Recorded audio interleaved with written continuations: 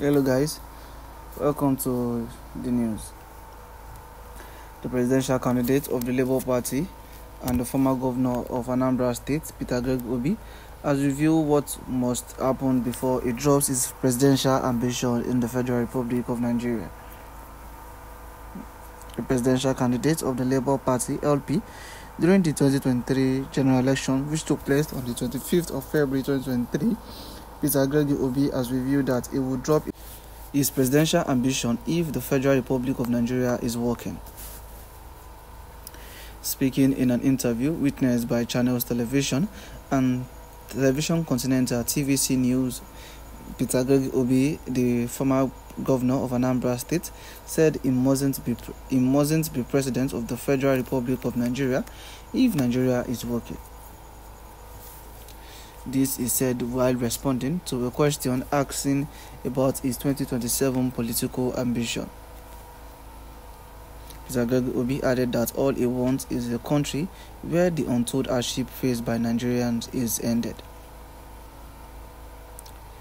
Meanwhile, yesterday, Lamidi Apapa faction of the Labour Party urged Peter Obi and his counterparts from the People Democratic Party, PDP, who is also the former Vice President of the Federal Republic of Nigeria, under the regime of Olusegun Obasanjo and Alhaji Atiku Abubakar, to emulate the gesture of the President of Liberia, George Weah, and congratulate the President of the Federal Republic of Nigeria in person of SH0çked Bola Ahmed Tinubu.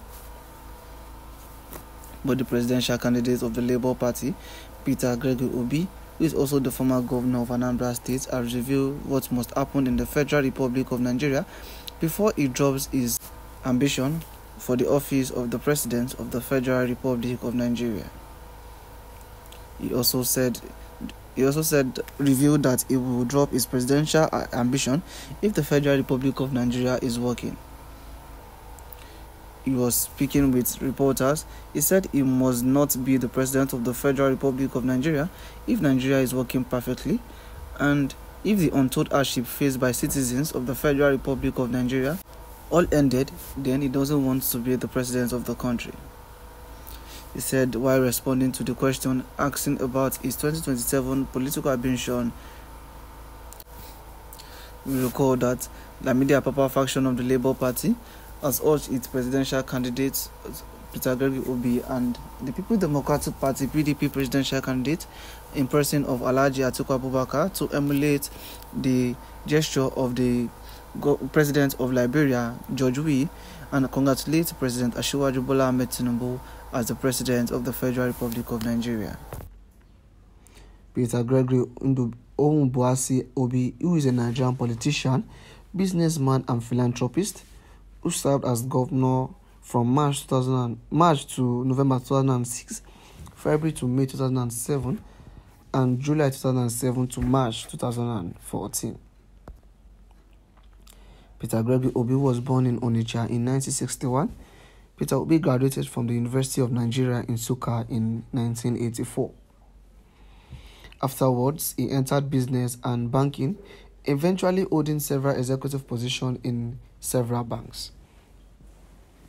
Peter Obi contested for the governor in 2003 as a member of the All Progressive Grand Alliance, but Chris Ngige was declared winner of the election. In 2006, the election of Chris Ngige was nullified and Peter Obi was declared winner of the 2003 election, and he assumed office in March 2006. Shortly, he was impeached in November the same year by the Anambra State House of Assembly, led by Honorable Mike Balongo. However, his impeachment was overturned as he returned to office in February 2007.